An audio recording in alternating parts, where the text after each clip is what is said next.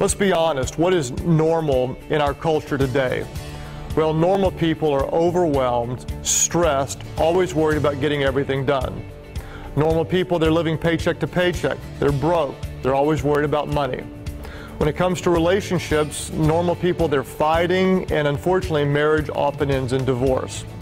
The good news is, Jesus didn't call us to a normal life. In fact, his teachings, according to our culture, well, they'd be very weird.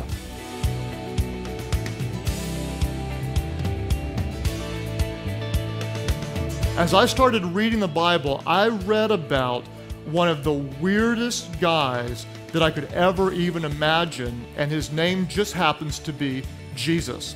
I would argue that we're living at an unbiblical and unsustainable pace where we have very little margin for the things that matter.